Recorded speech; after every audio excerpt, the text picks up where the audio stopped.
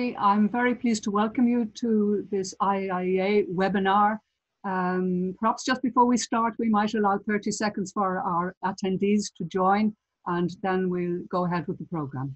Fine, I hope most of you have managed to click into our webinar. As I say, welcome to you all again.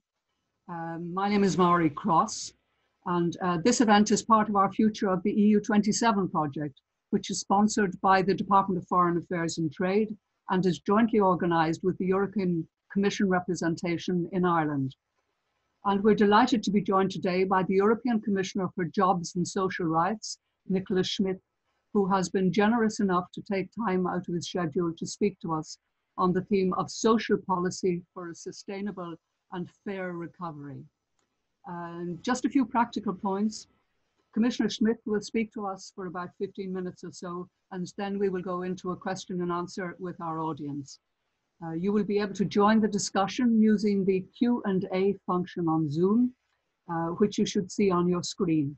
And please feel free to send your questions in written form throughout the session as they occur to you, and we will come to them once Commissioner Schmit has finished his presentation. It would be useful if you could give us your names and affiliations attached to your questions. And a reminder that today's presentation and question and answer are both on the record. And please feel free to join using the Twitter handle @IIEA. And we're also live streaming this morning's discussion. So a very warm welcome to all of you who are joining us on YouTube.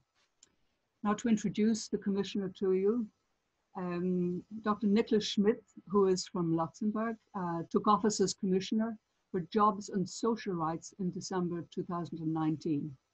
And prior to this, he served as a member of the European Parliament.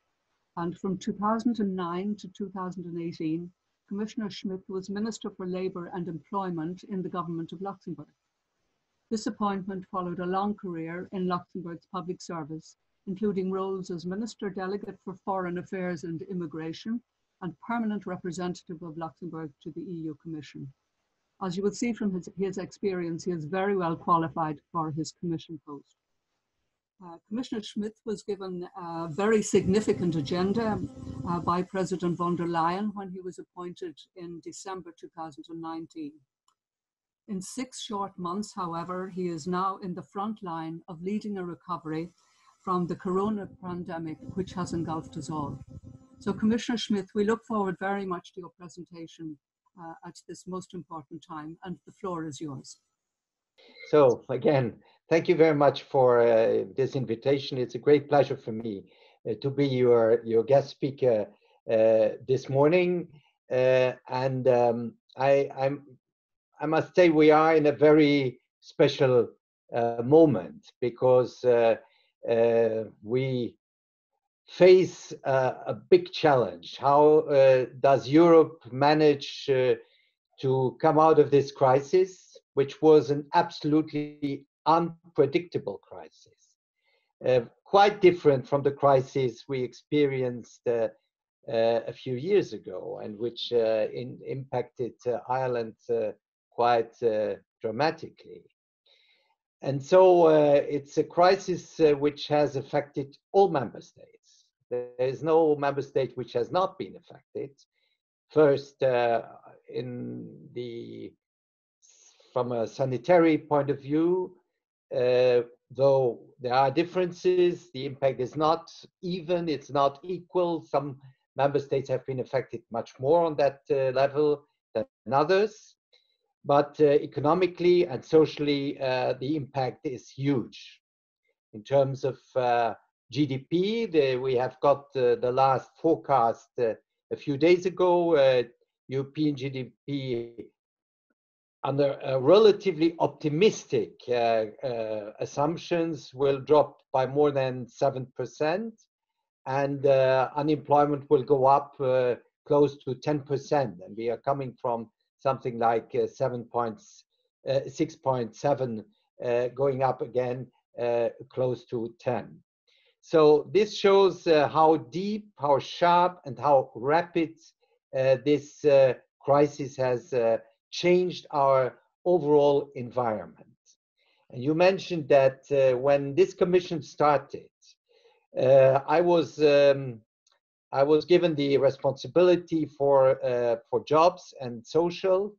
In a meeting we had yesterday with the whole college, I said, as a job commissioner, I was in a rather favorable position because before the crisis, during the last month, unemployment dropped all over Europe, and we attained the highest level ever of employed people in Europe. And from one moment to another, this picture has changed dramatically. And this is what we have to deal with now on the recovery side. Now, what has been done first? I think there are a lot of comments saying, well, Europe has not done enough, or where is Europe? First, I would say everybody in Europe has been very much surprised by the outbreak of this crisis. And it was at the beginning, quite difficult to measure the impact and the dimension, also on the health side of this crisis. I recall just that even the World Health Organization at the beginning was not sure if this would turn into a pandemic, or if it was just something quite similar to a normal flu. Well, then everybody looked to China, and the first information we got from China were not so alarming. And then things happened quite fast, and we noticed that no country really was prepared to this kind of crisis. But then Europe reacted very fast. First, we made sure that we mobilized the funding which member states can rely on. So we adopted regulations giving member states to draw on the funds, the cohesion funds, the remaining funds, and to use it as in the best way they consider to fight the impact of the crisis. So these two regulations in the framework of a Corona investment instrument were adopted very, very promptly and very fast. A second measure we took was to try to keep borders open, and that was not an easy task, because we noticed that the first reaction of member states was to close borders, and this was really threatening the internal market, because we discovered what kind of achievement we had through opening the borders, or at least having the Schengen agreement on the continent, and that there were no border controls anymore. Suddenly there were border controls, and we discovered what we had finally, the advantage of no border controls. Here we tried to keep borders more or less open. Was not totally achieved, but at least we tried to get borders open for goods and for those workers, cross-border workers who worked in very important, crucial, strategic, I would say, sectors, like the health sector, for instance, that these people could cross the borders. So this was a second important element. The third one was in the perspective of reopening progressively, and especially restarting companies and the economy. And this was health and safety, because you cannot tell people to go back to work if they have not a minimum of guarantee that this happens in a safe way. That means that people can rely on all kinds of safety measures in order not to be infected. So we issued a certain number of guidelines which should be respected in the context of health and safety. This was done by our agency in Bilbao, and we really pushed for for the respect and the implementation of these guidelines. I just an hour ago I had an exchange with one of the board members of Volkswagen, and he told me that this was a crucial moment in order to reopen the activities in this company, really to give people the guarantee that the working place is a safe place, that the working place is not a place where people risk to be infected. So we have to continue working on this very actively. And the last point I want to mention is finally the change in the working ways, because I've also seen that hundreds of thousands of people in Ireland have stopped working, either because they lost their job or they are on short time. And here we, just today, I got the information just now, Coreper adopted our instrument financing short-time work. We have about 40 million people presently on short-time work in Europe. So this is very much the case in industry. This is very much the case in a lot of services, especially also a sector which has been very much affected is tourism.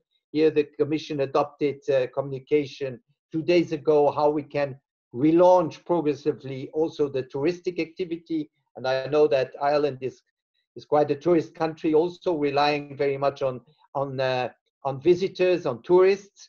So we have to make sure that first tourism restarts, and second that people traveling get also all the guarantees that they can do that in a safe context. So here also we have to make sure that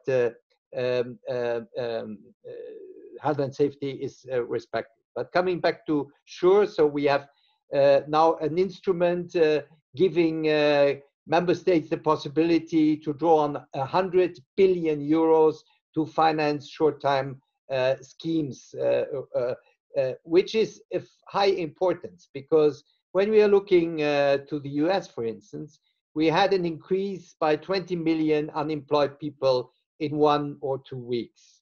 Well, this didn't really happen the same way in Europe. Certainly, we had an increase in unemployment, and we will still have an increase in unemployment, but this unemployment surge was not as dramatic, as high as, for instance, in the US, because practically all the member states use this short-time work, which allows them to keep their people, to keep the skills of their people, and to prepare the recovery. And that's my next point, the recovery.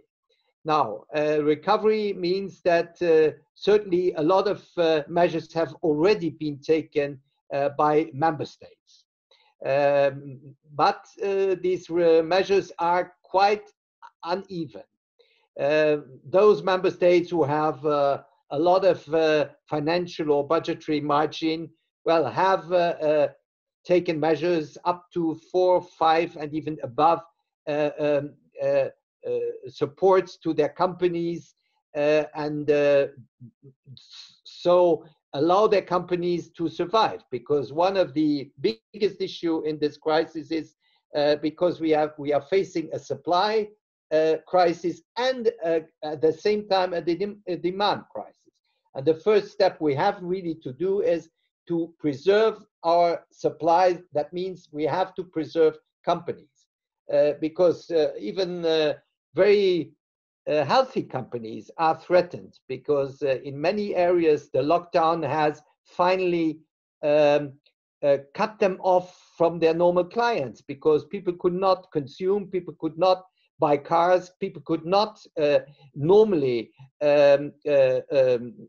have their normal living, and this has had a tremendous impact on many sectors, industrial sectors, service sectors. I mentioned tourism, hospitality, and so the first objective was to try to save the majority of our companies, because companies dying, it will be even much more difficult to have a rapid and strong recovery. So this is an important point. But unfortunately, not every member state had the same means to do so. We have quite big differences between member states in the measures they took to support their companies. Well, we opened, by the way, the rules of state aid, so we gave the member states a large margin to support their companies, because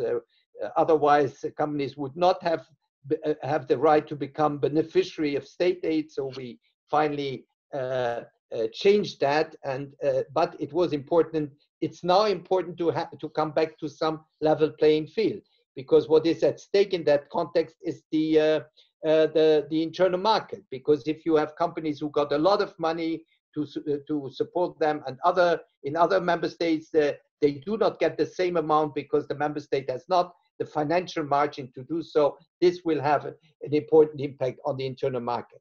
Same thing for employment, by the way. And the other aspect is we have to make sure that this economic crisis is not transformed into a social crisis. And here, fighting unemployment is key.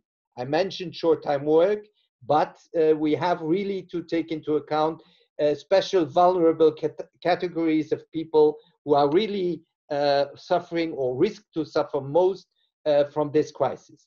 And here, young people, youth unemployment is really an issue. And I noticed that, for instance, in Ireland, you have a very sharp surge in youth unemployment. And this happens in many other countries, especially in those countries where we had already still a high level of youth unemployment. So we are working on that in the framework of the recovery plan. Now, what should be the recovery plan? It's difficult for me at this stage to give too many and too precise indications.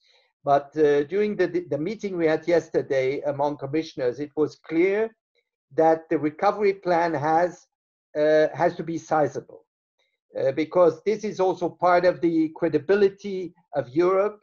It's part of working on the level playing field, which is important in social terms, but especially also in economic terms. So having a sizable recovery plan coming from Europe. I won't give any figure, but when we talk about sizable, we mean that it has to at least have a certain percentage of European GDP. The second one is it has to be timely. So we cannot wait months before really implementing this recovery plan. So because our economies are suffering, unemployment is going up, so we really have to implement this recovery plan in a very short-term way. So that's why a decision now in the forthcoming weeks is so important. And third, it has to be well targeted. It has to help companies to survive. It has to really sustain a rapid relaunch of our economy. We have to kickstart the economy on the supply side as well as on the demand side. We have to make sure that people come back to their jobs, that they will find back their jobs. And in order to make sure that they will find a job, we have to make first sure that companies survive and that companies have trust in the future. Because companies who do not have any trust in the future will not invest and will not create new jobs or even maintain the existing jobs. So now, targeted means also that we will not encourage our economies to come back to the pre-crisis system. If we invest billions of euros, we want also these billions of euros to have an impact on the transformation of our economy. This Commission has had two big priorities and still has two big priorities. The first one is the greening of our economy. Climate change remains a major issue. This has not changed due to the corona crisis. Climate change remains with us. So greening the economy, investing in reducing CO2 emissions remains our priority. And I think we can use this recovery plan to help companies to adapt to change and to green their production processes overall. That's the first one. So this is very important. And I think through that, we can also create new jobs, because the green economy has different jobs, but there is the possibility of major creation of jobs. And the second aspect, the second priority of this commission is the digital aspect. So in order to make Europe to make Europe competitive in the global economy, we really have to be leaders in the digital transformation, in the technological transformation. So Vice President Vestager is very much working on that, but this has also consequences, social consequences, and consequences for employment. As I told you, I just had an exchange with one of the biggest European car manufacturer, and what I got from them was to say, well, certainly there will be a big transformation in employment. There will be also some jobs lost, but first the qualification, the competences of our people have to be changed. So this is for me the biggest challenge is skills. So this, if we want to come out of this crisis, if we want to really make the transformation, green and digital, successful for everybody, if we do not want people to be left behind, we have to invest a lot in skills, reskilling and upskilling. And that's why we are working on a new skills agenda. I want to organize also a big skills pact with the European business, involving also social partners, in order really to launch and to reinforce, to strengthen the investment in skills, because that's the future of jobs. That's the future also for young people. We will revamp the youth guarantee, and part of this relaunching or strengthening of the youth guarantee will very much rely on pushing the digital skills for young people. So companies, member states, regions, schools have to really adapt to this major technological revolution. And my last point is we have to keep an eye on those who are the real victims of this crisis, because still we had a high portion of people in Europe under the threat of poverty, the risk of poverty. We have not achieved our goals of the 2010-2020 objective, reducing the number of poor people in Europe by 20 million.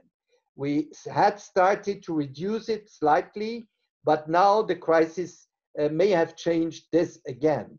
And therefore, when I look what happens in many member states, those people who have been on precarious jobs, those people who have been self-employed, those who have, many women have lost their job in service sectors like hospitality, restaurants, and tourism. Well, many of them have no income or very small income. So the poverty issue in Europe has fully come back to our agenda. So we have really to work on this. How can we support? How can we make sure that we have not a growing portion of people falling into the poverty trap and not being able to come out? So we have to start the discussion around a minimum income. Unfortunately, fortunately, some member states have minimum income schemes, but we have to make sure that in all member states we have some kind of a minimum income framework, and that's what we will do, especially also on the German presidency, where the Germans have announced that they want to do that. We have also to make sure that, and that was what the president of the commission announced, we have to make sure that work still pays. Working on the minimum wage, I know that in Ireland, the minimum wage is the second highest, I think, in Europe. So it's not Ireland which is so much targeted, but other member states where the minimum wages do not allow a normal life in dignity. So this will go on. We will still work on that. And I think wages, by the way, of portions of our working force have to be reviewed. We have seen that a lot of jobs, which we did not consider so much, or at least we did not appreciate the social value so much. When we think about nurses, all the people in the care sector, very often in many member states not being really paid so well. I think we have to look at this differently after this crisis. And therefore, it's important to have new social standards, encouraging collective bargaining also for these categories of people, very many being women, because 70% of the whole care sector and the health sector are women. And very often we see that, well, because the sector is very female, the wages are low, or because you do not know exactly the relationship with both. So gender equality remains also a very important issue, also in this crisis, because women have been in those sectors the most affected and the most crucial, like the health sector or the care sector, or even retail sector. So we have also to have a look at that to get gender equality accelerated. Therefore, pay transparency, for instance, is a very important issue. We will continue. My colleague, Commissioner Dalli, will continue on that. So these are some aspects how the Commission will work mainly on the economic and the social side. For us, it's very clear, and that the recovery has to have a very strong social input, a social dimension. As we considered that the social dimension under this Commission had to be reinforced. We have the pillar of social rights, and I've been charged by the President of the Commission to work on an implementation plan, an action plan for the pillar of social rights. This remains on our agenda. We will present this action plan beginning of next year. We are discussing with the Portuguese presidency how we will push for this action plan, and they have the intention to organize a summit on the social dimension in the period of crisis and of big transitions. So social remains as one of our priorities, because we know that social is crucial for the cohesion of Europe, for the cohesion of our societies, and for the support Europe has among its citizens. I stop there. Thank you. Thank you very much indeed, Commissioner, for that comprehensive overview of what the EU is doing. And we can see the commitment to try to deal with this pandemic and the crisis it has caused across all areas. We have a number of questions which I will put to you. The first one is from Paul Ginelli of the European Anti-Poverty Network. Now, I think you have spoken about poverty and how to deal with it much in your talk, but I will put you Paul's question. He says, thank you, Commissioner, for your presentation. What measures will the EU take to ensure we do not enter a new phase of austerity policy in the wake of the crisis, and particularly to ensure we do not see any increase in poverty as happened during the last crisis? Specifically in relation to social protection, how will the EU move to ensure all member states have minimum income schemes that provide accessible and adequate supports to those who need them? I'll give you that question, Commissioner. I partially have already answered it, but I fully agree that we have, and I think there is a strong will of this Commission not to copy what was done after the last crisis. I think the solution certainly is not now to say, well, now we have to come out of this crisis, and the way how to do it is austerity. So I think we have learned a lesson in a way, also because there's a political dimension, a very strong political dimension in that. What to do is first, we have to make sure that social protection is a right for everybody. So social protection also for workers who are in atypical working statutes, the platform workers, those young people who are on very precarious working statutes or labor statutes. We have to make sure that everybody gets a normal social protection, meaning above all also health insurance. So this is something we have started. There's a recommendation adopted under the previous commission. It's only a recommendation, unfortunately, but we have the intention to work on that and to adopt by next year a more compulsory framework for social protection for everybody, access to social protection for everybody, especially for those who are not in normal working conditions. The second is certainly the emergency, because a lot of people rely now on food banks, which is in a way, in a rich continent, something which is not very normal. But I've seen that in many places, even in the richer parts of Europe, people really need the food banks. Otherwise, they cannot afford anymore buying food for themselves and their children. So we have to respond to this emergency, and we have this instrument of this fiat fund for the people, the most deprived people. So we have to mobilize enough resources to support this. But this is an emergency situation. This is just to help people to come more or less through to go through this crisis. But certainly we have to make sure that less people rely on this food banks.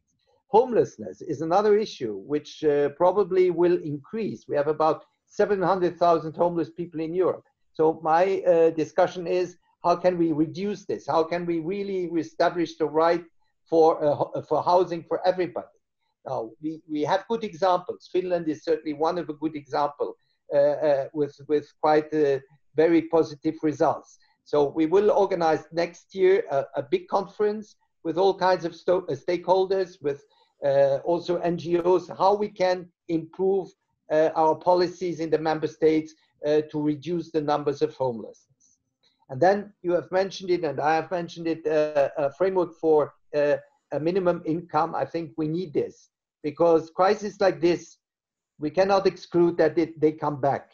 And having people who have, from one day to another, have no income at all. We have made sure through short time work that workers maintain a certain level of their income, but there are people who do not have any income, who do not get any unemployment benefits.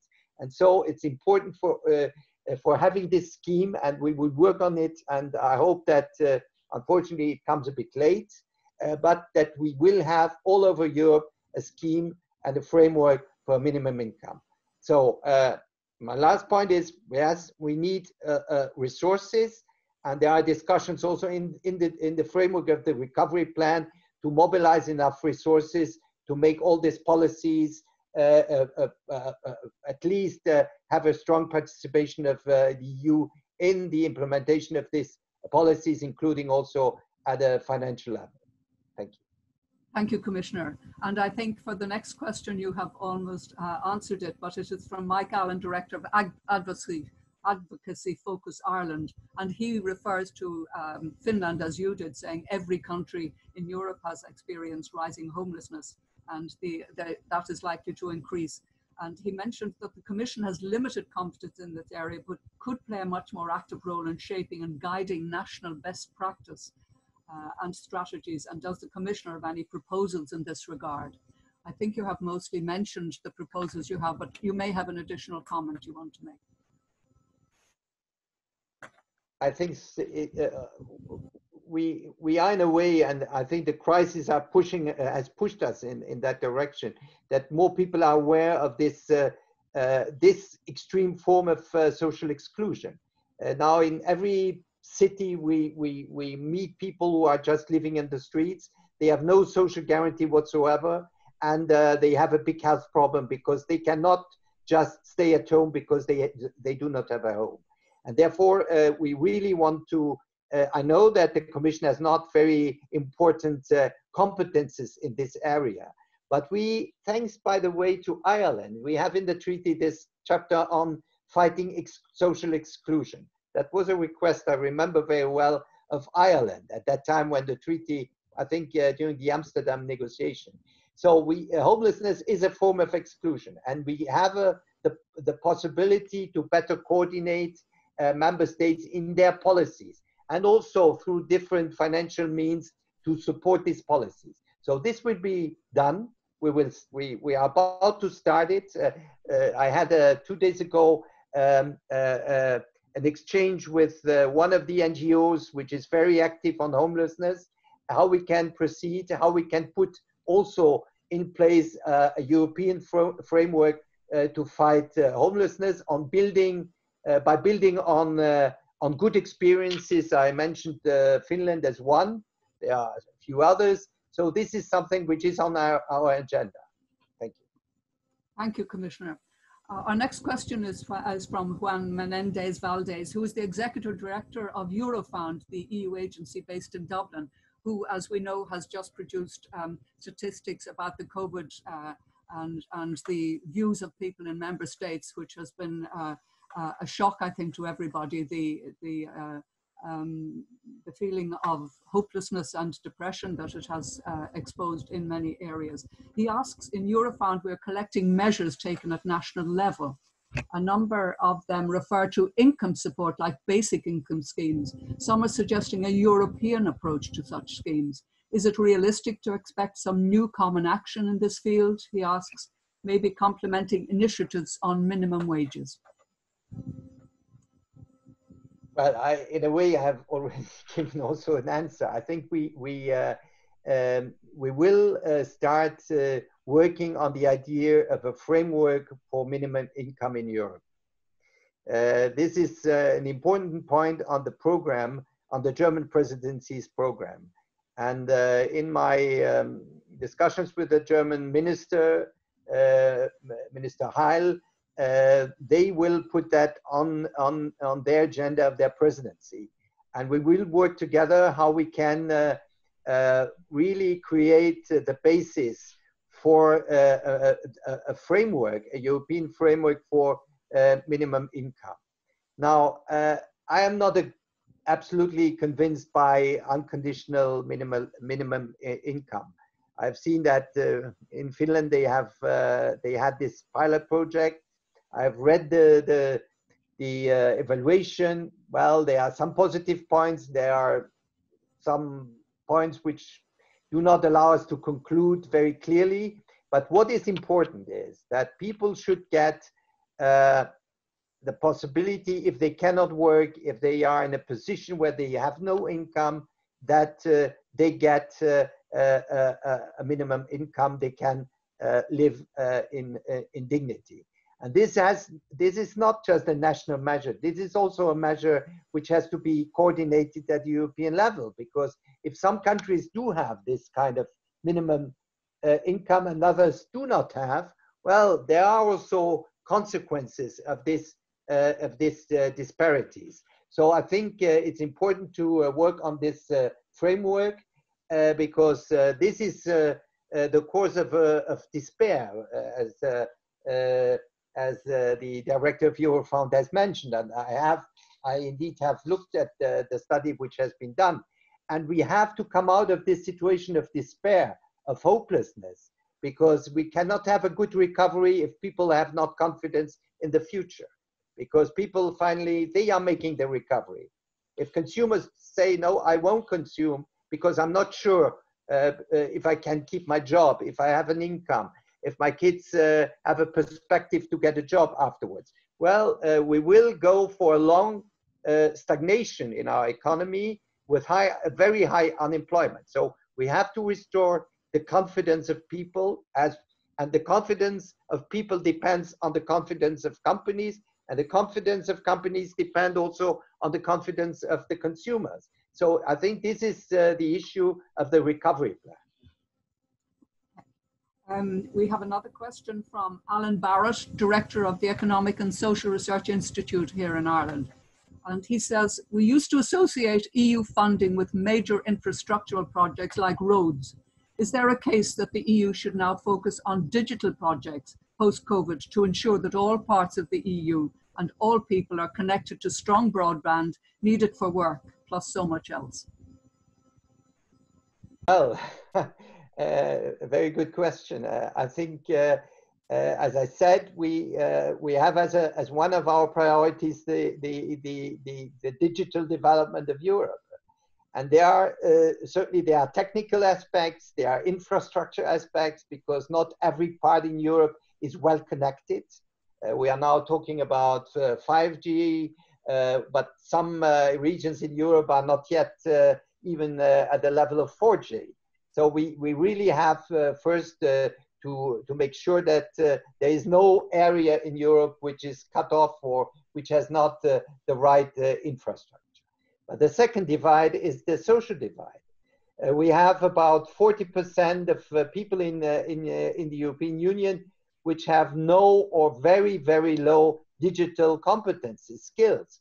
Though we know that more or less 90% of jobs, and probably more in the future, so 100%, in the future, they need at least a certain level of digital skills. So there is a divide also in terms of digital skills, which has a risk of exclusion, because if you do not have the digital skills, well, it becomes more and more difficult to find a job and to find a job.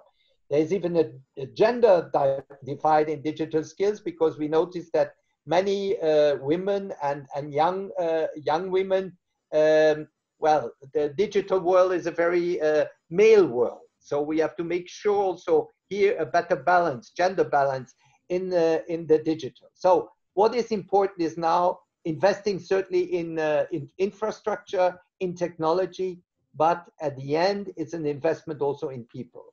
Investing in skills of people, investing in their competencies at all levels, especially also those who have a job and whose job may change, be transformed with a strong digital content. We have to make sure that these people have the right competencies in the future to keep their job and to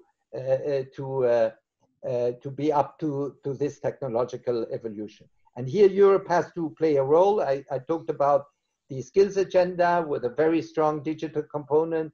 I talked about the skills pact with business, because business has also to participate in this digital upskilling for everybody. So this is one of our big priorities.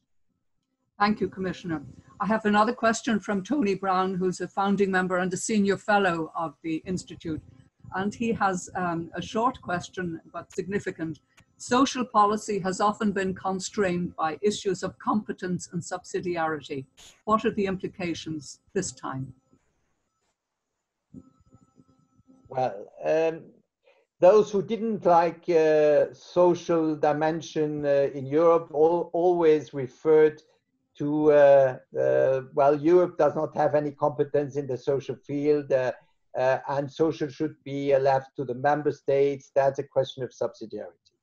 I do not share that, because this is a reading of the treaty which is certainly very limited. Because if you read the treaty, certainly there is social is a shared competence. We have the possibility in many areas to make proposals, and this was done. Also, the previous Commission has really made important proposals in the social field. I mentioned, even if it's only a recommendation, but nevertheless on social protection. Posting has a very strong social component. So I think nobody wants now to have the only competence in social matters for Europe. It will remain a shared competence. But in an internal market, in a monetary union, you cannot just say everything is integrated. Monetary policy, we have a common monetary, unique monetary competence. We have an internal market, but social, that remains national. I think we have to have also in the social field a level playing field. That's the discussion around, for instance, a framework for minimum wages. That's the discussion about we have to give all the employees the right to collective bargaining. So trade union rights are important in that context. The right to be reskilled is important also in that context. So I think this idea that social justice is a subsidiarity issue and we have to leave it only to member states doesn't fit into the level of integration we have now in Europe. I think here also we need stronger social coordination, certainly, but also in some areas we need regulation, and we have to create a level playing field in the social area. Thank you. Thank you, Commissioner. We have a question from Dr. Laura Banbrick, who's the Social Policy Officer in IICTU, which is the Irish Congress of Trade Unions. And she goes back to referring to the remote working. And she says, should remote working materialize, how will the Commission ensure the advantages for workers from working from home are not overshadowed by decent work challenges or inhibitions? Yes, well, we have seen through this crisis the very rapid development of remote working. And in a way, this helped us to save a lot of jobs because people could continue working, though everybody was locked down, but they could continue working. Now, there is an agreement between social partners from 2007 or 6, I don't remember exactly, on remote working. But that was a period where the remote working was finally very marginal, not very important. And this is an agreement between social partners, which normally had to be adopted by all the member states. And I think now with the new evolution, we have to have a look, how can we develop remote working, but how can we also take into account the advantages, but also the risks. I see that in some member states, just to quote France, social partners will start now a discussion how to organize remote working, given the risks and the advantages. And I think here also we would need some kind of level playing field in Europe. And therefore, I have already mentioned that I would like to invite social partners at European level to take up the 2006 or 2007 agreement and to look what has to be changed, given that technology has changed, given that the dimension of remote working has now increased dramatically. What can be done to give also at European level to every worker, to every employee working in this way, the guarantees and because there's one aspect like the right to disconnect, for instance. Everybody discuss what is the difference between working time and leisure time in the digital area. So all these issues have to be discussed, but I would like social partners to start with that and to discuss them as they did more than 10 years ago. Thank you, Commissioner. The next question we have is related to the single market, and it's from Peter Gunning, an IIEA member, and he thanks you. And it says, it looks like the movement of people for leisure and tourism for business and for provision of services will be slow to resume. And even when resumed, may be less smooth than in the past. Is there a concern that there may be lasting damage to the single market? Well, I think I mentioned already the communication we have issued on tourism. Transport is certainly an important issue because there are discussions now with especially the air companies, flights, how to make flights safe. I know that this is also something of interest for Ireland and for Irish companies. So we will have in that area, the recovery will not be very fast, I think, because we still have risks because the pandemic is not over. And what we are really scared of is a second wave. So there is the need for taking real precaution. But at the same time, we have to make sure that these sectors are not excluded from recovery. So there has to be a balance between the health and safety issues and restarting all these activities, moving people around, traveling, and also tourism. In that sense, free circulation remains. I spoke about the borders. I think we also have issued a communication on reopening borders, and I think this can go faster. I think closing borders is not a solution, even not for fighting the pandemic. But this is something we have to be very keen on, and to preserve the fundamental rights of the internal market. And one of the fundamental rights is the free circulation of people. Thank you very much, Commissioner. Another question we have from Killian Rossi, the IIEA economics researcher. And he said, thank you for your terrific presentation, Commissioner. What does the creation of the SURE instrument mean for the planned unemployment benefit reinsurance scheme announced by President von der Leyen in her political guidelines? Well, the SURE instrument is a provisional measure responding to the present crisis. So we managed to adopt it now in a relatively short time, less than 2 months when the idea was launched. And now, as I said, it was definitely adopted today, but formally it will be adopted next Tuesday, I think, by the Council. So this is a provisional measure, and it's also in the regulation, it's limited in time, I think 2 years. Well, it's a response to especially the development of short-time work, which is one of our major instruments to limit a massive increase in unemployment. But that is not replacing the other instrument, which is the unemployment benefit reinsurance system, which should be a permanent system in terms of responding to more crises where in one or the other country unemployment may go up due to different reasons.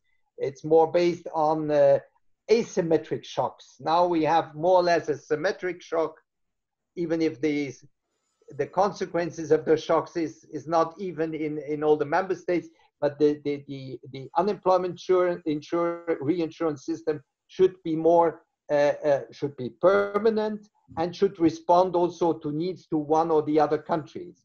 And this is we are working on that. We have taken the commitment to come up with a proposal at the end of this year, and this will be respected. But it's not linked to the SURE instrument. The SURE instrument is a response to this crisis. The permanent instrument should be an instrument for future unemployment crisis, and especially when one or the other country is more hit than the other, to help them to maintain the level of their unemployment benefits as a social measure, but also in some way as an economic stabilizer. Thank you, Commissioner. I have a number of other questions, and I might put a couple of them together.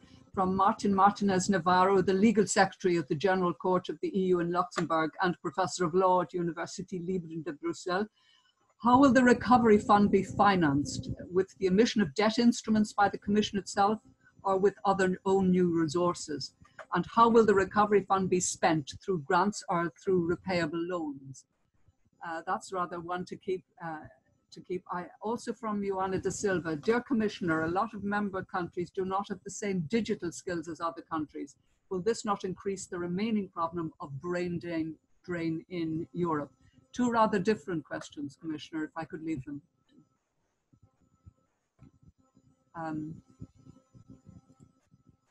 Commissioner? Sorry. First question, on the recovery plan, it's a work in progress, so I cannot be too explicit on that, but certainly it will be financed largely on loans taken by the European Union.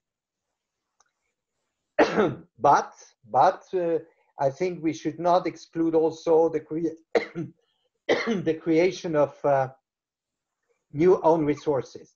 There is an ongoing discussion on this new own resources, and I think now it's the moment really to make progress on that. And this will be part of a package. The European Parliament is very much insisting on new own resources. We have the financial transaction tax. We have some green taxes.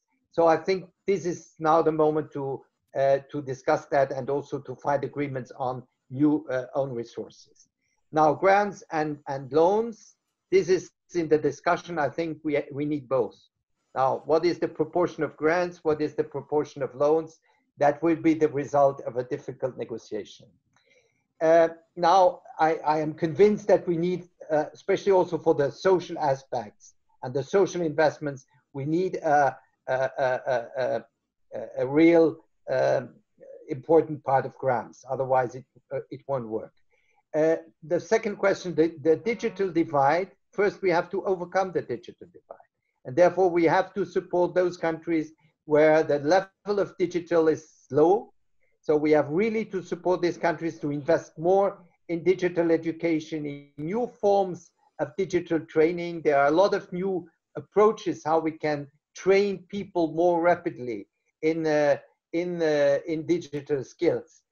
Brain drain is certainly not the solution, because we have to keep Europe together. We have to make sure that we have economic convergence and social convergence. So free movement is a good thing, right? But if one region or one or part of Europe loses the best skilled, the best educated, the young people, those who want to be entrepreneurs, well, we lose the convergence, the economic convergence Europe absolutely needs. Thank you, Commissioner. We're approaching our time, but perhaps with your permission, we could take one more question. It's quite a short one, and it's from Blair Horan, who has a long history in the social area, and he's an IIEA member. He says, how ambitious will the action plan on the social pillar be? I can only say very ambitious. Well, we are talking now, it would be a bit my conclusion, a lot about resilience. I think this crisis has shown us that we have to make sure that our economies, but also our societies are more resilient, are more able to support and to react to shocks like the one we are now we now have experienced. And I think resilience is also a matter of good social systems. Those countries who have managed quite well, not all, but because there are a few countries who have managed well where the social systems are not so, but many countries have very strong good functioning health systems. So it's important to have a good functioning health system. But also resilience means also good education systems. Low levels of poverty. So I think that this action plan is part of making Europe not only fairer, but also socially and in a way economically more resilient. So the pillar of social rights has 20 principles, and all of them, be it gender equality, be it youth employment, be it health system, be it housing, all this is part of a more resilient, socially, but also economically resilient society. So we will work on that. We will be very ambitious. Not every issue is of